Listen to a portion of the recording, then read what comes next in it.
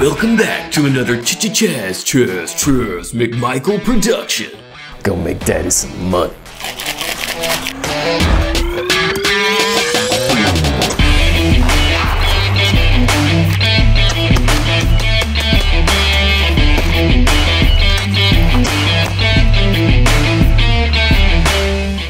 I'm giving this little Freedom Blaster 2 thumbs up.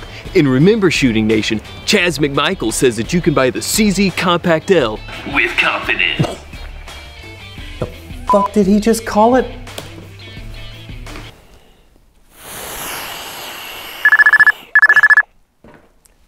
Go for Chaz. Chaz, baby, hey, we all just watched it. Loved it, loved it. One little note, it's called a P-01.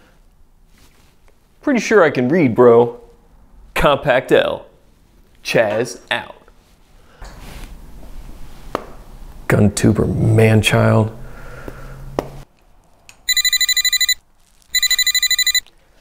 Hello, Bob. How are you, my friend? Cut the shit, Yuri. Got a Problem with the shipment of pistols I just ordered. Impossible. They're perfect. I made them myself. Yeah, except for The fact that they say Compact L instead of P-01. What the hell is a Compact L? It's like P-01, but better. You can't just change the name of a pistol, Yuri. I've got import paperwork and marketing literature, website updates. Yes, I'm sure it's very difficult. What with the typing and all. Thank God I only have to make them with my bare hands. Okay. I can fix this. I can sell these. What's different about them? It's safety, not Decocker. That's it? Yes, what else you want? Foot massage? Why do you call it a Compact L? Okay, Don Draper. Marketing man, what do you call it? I don't know, P-02? Capitalist and your sequels. Matrix should have been one movie. Look what they did to my poor Neo.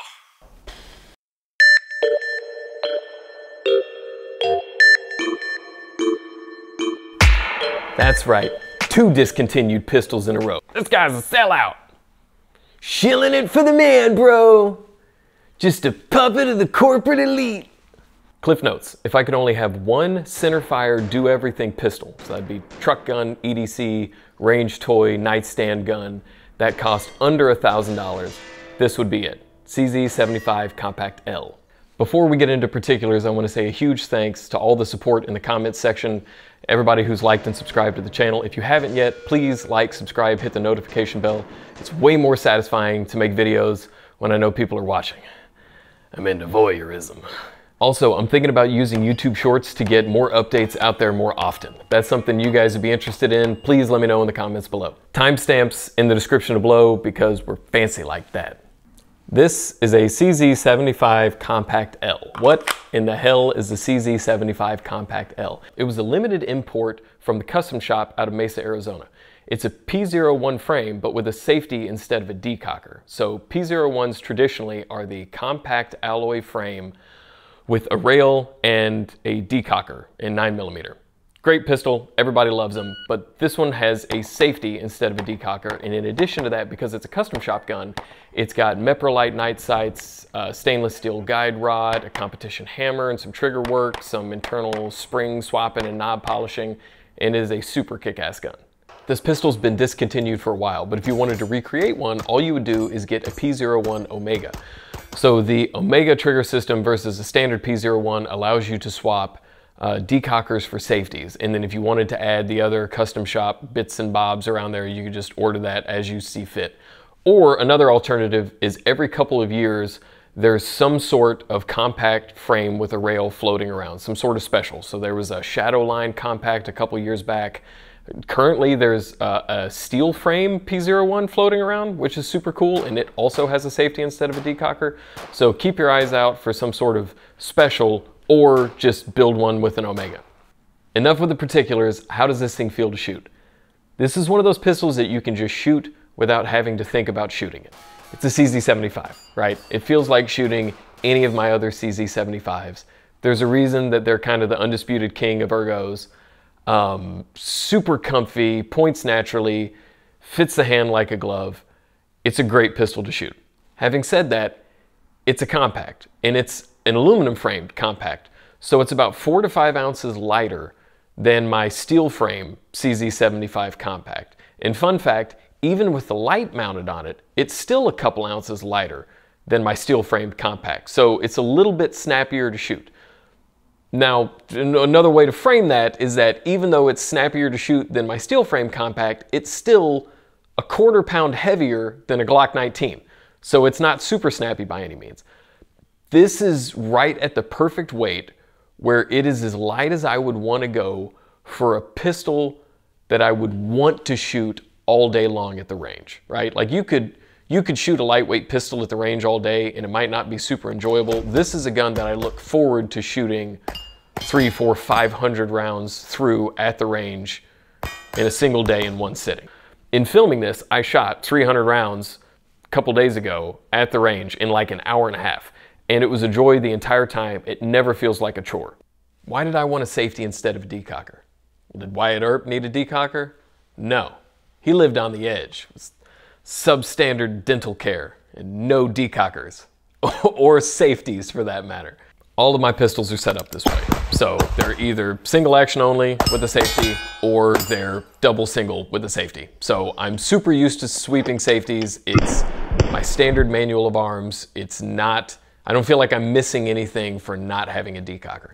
If you like decockers, that's cool. They exist for a reason, right? Some people prefer automatic transmissions and like to put ketchup on their steak, you know?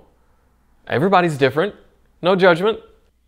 I've played with a few decockers in my time. Typically on SIGs, they've been fine. They are a machine, and so they are more reliable than people. Having said that, I still don't trust them. 5G and chemtrails and decockers. Satan's trifecta. One amazing bit of wizardry on this gun is the ability to engage the safety with the hammer down. Look at that. It's perfect for me because I carry in an A&R appendix rig, and the ability to have safety on, hammer down offers me maximum testicle retention. This is not the case with most CZ75s. No habla inglés. Me gusta la biblioteca. Let's talk about the trigger. I'm a trigger snob, and this is as nice of a trigger as I would want on a do-all EDC/truck gun /nightstand gun. Could it be better? Sure, but any better and it's just superfluous. We've hit the point of diminishing returns with this trigger. I'm gonna clear it for the 800th time for you internet babies. Single action, it's nice. It's really nice. There's a bunch of take up, and then once you hit the wall, you're solid at the wall. Nice break. It rolls through a tiny bit, but not a lot. There's not really a whole lot of creep, and there's zero over travel. The only thing that's a little lame is that the reset is pretty damn long. But it's still a really nice trigger, and the great thing is that it is so much smoother on double action than most of the factory double action, single action CZs are. Don't jack with the trigger. It's like shaving truffles on everything. Leave my mac and cheese alone. It's good. My mac and cheese is good, brah. Having a rail is a must for a do-everything gun. I have an Enforce APL-C mounted for the past 4 or 5 years, and it's been fantastic, which is more than I can say for the TLR3 I had mounted previously. I have no idea how I cracked this bezel, but it died, so I went ahead and swapped it out for the APL-C. It has been fantastic. One thing I would highly suggest is anything that you have a light mounted on, I would super recommend shooting a night match if you can find one. So right before I left LA, I shot one of the last Deadwood Boys USPSA night matches before Wes Thompson sold the range, and it was a hell of a lot of fun.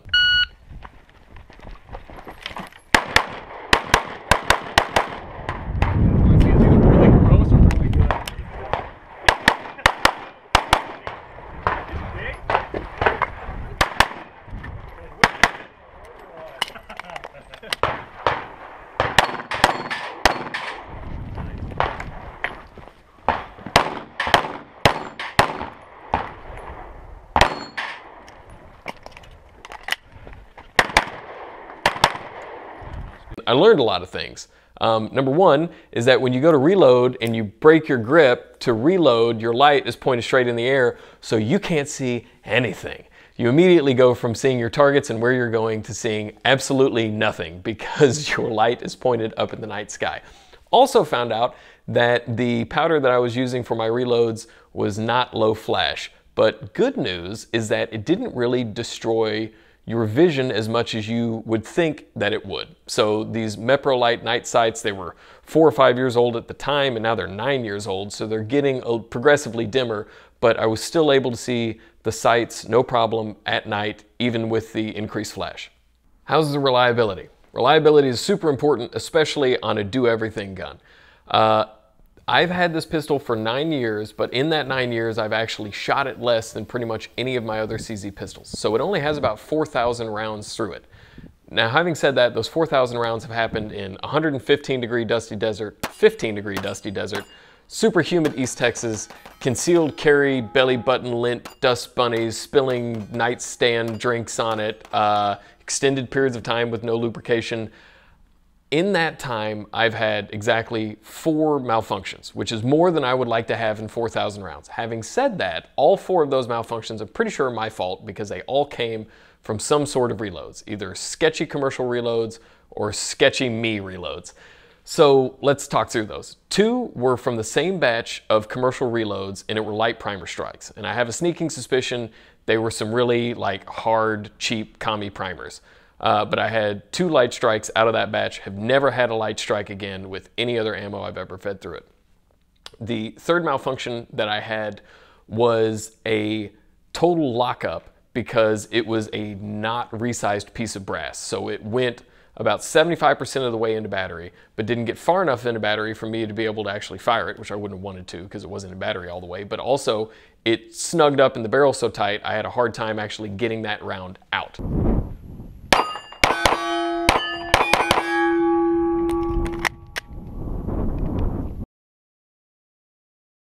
So that was less than ideal, but it was because it was a non-resized piece of brass, so that's gonna happen. The 4th malfunction I had was during the night shoot, and I actually got it on camera. Because it fall out. The trigger pin. I was like, God damn it, there's a range that fell out. Yeah, like peeling off. Yeah, both sides. I don't know what it was because it was dark, but I was able to clear it in pitch black. I'm assuming it was an ammo problem considering they were, that situation was my reloads. So had I shot proper reloads or factory ammo through this, I don't think I would have had any issues with reliability at all. Another thing that's slightly different between the P-01s and the steel frame compacts is that any of the aluminum frame compacts have a little attempt at grip. I won't even call it checkering because technically it's not a checker pattern on the front and back strap compared to the standard 75. So the standard 75s are super slick. They're real slippery like on the front and back strap. There's absolutely nothing. On the P-01, they do have some grooves, vertical grooves going on the front strap and the back strap, which is better than nothing, but it's kind of half-assed. I feel like if they'd spent like an extra 30 seconds, they could have done like proper checkering and it would be 100 times better. So is it bad? No. Could they have made it slightly better? You probably. The palm swell grips are great. They're rubber, perfect shape. I don't have any problem with them. I want to put some lock grips on there for no other reason than they look cool and I hear that they're really comfy and really tacky, but there's really nothing wrong with the factory rubber grips. I have no complaints. I'm just a douche. The stainless steel guide rod is nice, but I cannot tell any difference at all whatsoever in a stainless guide rod versus a plastic guide rod.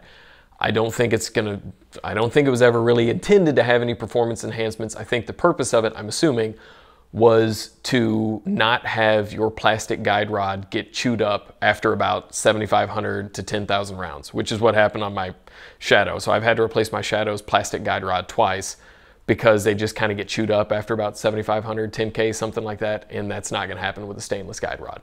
But if I were you and you were contemplating buying a stainless guide rod, I don't know. I mean, do it if you want to, but you're not gonna notice a difference while shooting it.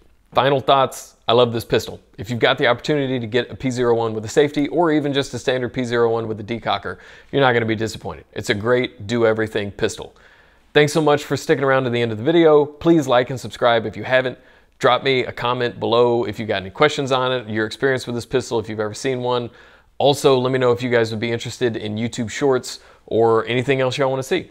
Later.